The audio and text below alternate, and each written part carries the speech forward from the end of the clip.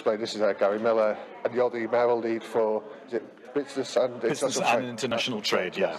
So I have an indirect link into the 2018 International Business Festival. We mustn't get confused in thinking that that's a local government event. It's actually a national government event funded by the national government and organised on their behalf by Liverpool Vision.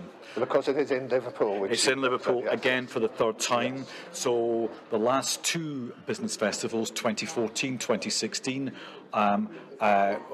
obviously they run in June of each year. The first one was 7 weeks, the next one was 3 weeks. The one this year, 2018, is 3 weeks, and it'll probably bring in about 100 or so international delegations. It'll probably bring in about 25,000 to 30,000 business delegates who are mainly coming for conferences and events organised by external organisations, and there'll be like global events. Like fringe events and things like that. Well, there'll be fringes as well, but most of the global ones. For example, there is one called the Global Forum for Foreign Direct Investment, and that was in Shanghai last year. And I went to Shanghai to take the baton from then to then bring to Liverpool, because the event, organised by them, not by Vision, not by the government, but by the organisers, will bring in the likes of CNN, the IMF,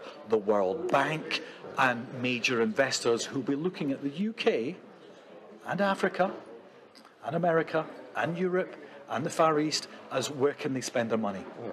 It's great that they're here because they can see what opportunities exist in the city region and what exists in the Northern Powerhouse and what might exist in the rest of the UK. So they use this and Liverpool as a springboard or a launch pad to go and see what else is happening, not just in Europe, but also the Commonwealth as well. Yeah. So there'll be a lot of African businesses and organisations and governments there. And there's a big link with the Commonwealth again. Yes. Yeah, and I'm actually very much involved in the Commonwealth, because one of the things I'm also involved in, and it's expanding, is currently called the Liverpool Commonwealth Association. It's about trade, it's about investments, it's about education, it's about health, it's about culture and about communities. I think they spoke at a previous council meeting. They did. Yes. Well, I chair that. And that's about to expand to become the Merseyside and Cheshire Commonwealth Association, because post-Brexit we need to be trading more with the Commonwealth and with the States, etc. Unfortunately, I'll have to end it there, but thank you.